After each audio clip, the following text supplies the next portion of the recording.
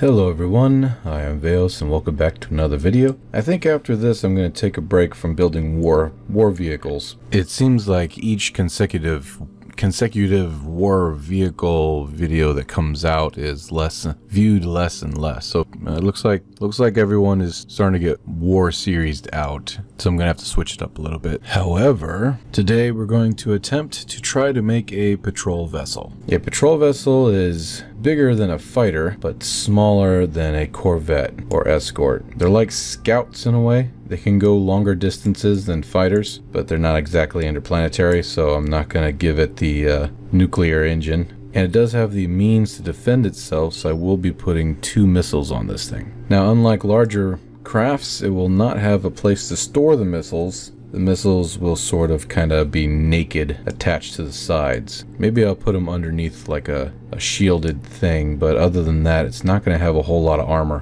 Not a whole lot of armor at all. Oh, you know what? That's a good idea. I can just use this.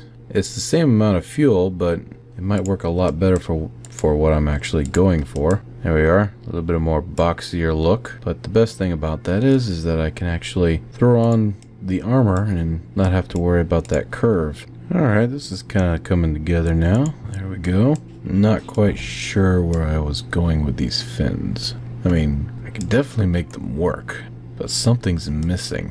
Oh, that's kind of perfect for the, well, if it goes in right. Hold on, let me check. Nah, I mean, oh boy, so close. Okay, I could make this work. Just let me go ahead and I'll just have the armor a little farther away from the main hull.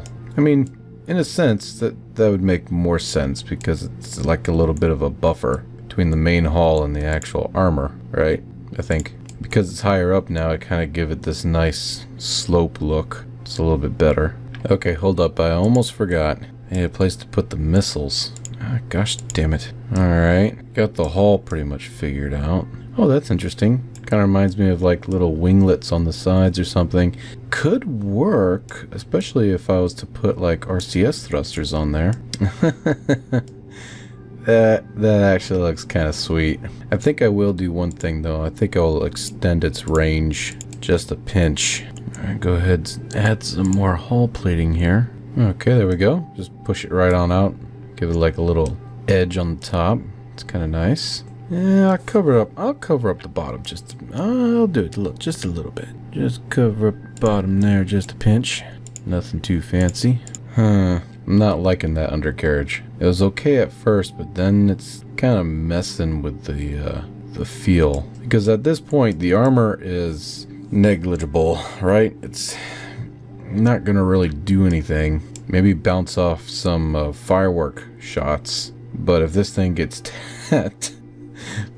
tagged by something like one of those hammer torpedoes, it's just gonna disintegrate. It's just gonna poof. So while armor's still good to have, maneuverability is much better to have. So I think I'm gonna very light armor, just enough to give it some survivability if it gets into like a little firefight with the firework cannons with another craft. Some survivability. Alright, there we go. These are probably would be more classified towards heavy missiles.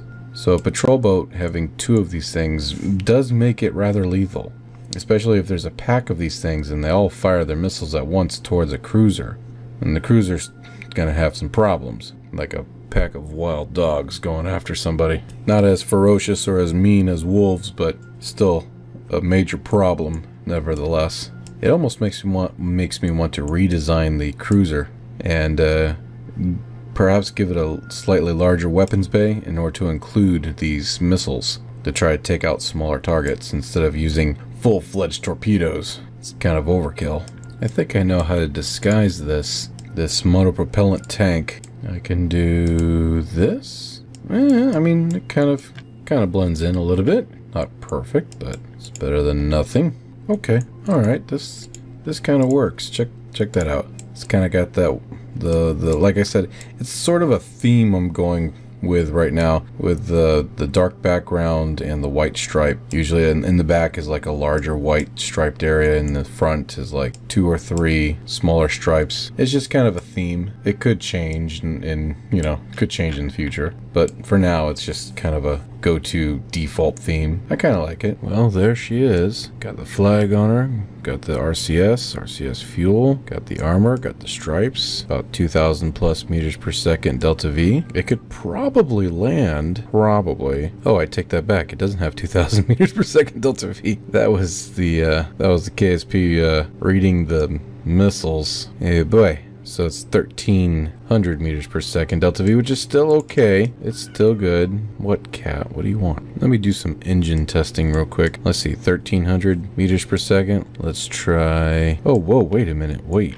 a minute. What? Oh, that's because this stupid thing is reading the... stop it. Wait, hold on. What? Oh, jeez. Crackers. Okay, so that's 1,100 meters per second. I do like the looks of it, though. It's kind of shiny. Ugh. They look like steampunk engines. It's the best way I can describe them. About the same, 1,100 meters per second. Try some spikes here. 1,200 meters per second. But a lot of a lot of TWR. A lot. That would make this thing extremely maneuverable. Oh, with these bad boys. 1,300 meters per second at a TWR of almost 1, which is pretty good. I'd have to bring them on in just a little bit. That's what they would sort of look like. What about these? Oh, wow. That's 8 engines altogether.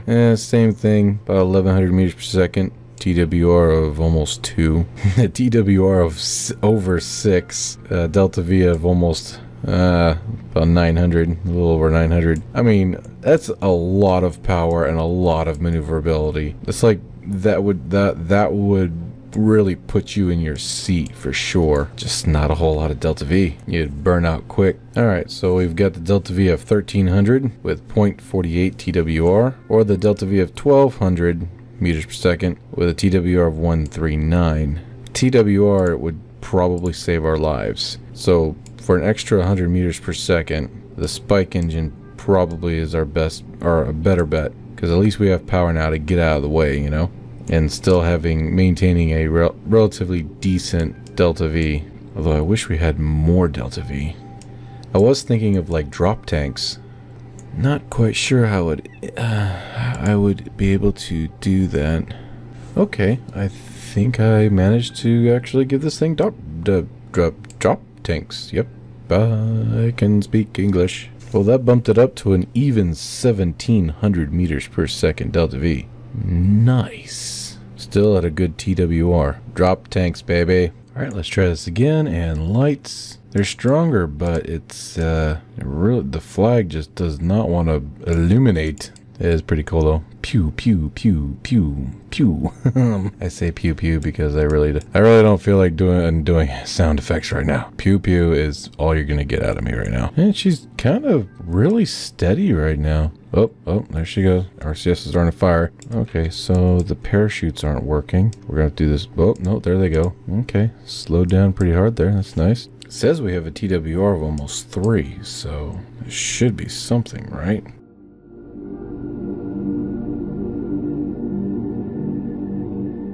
Alright, now let's go ahead and take off and go back into space.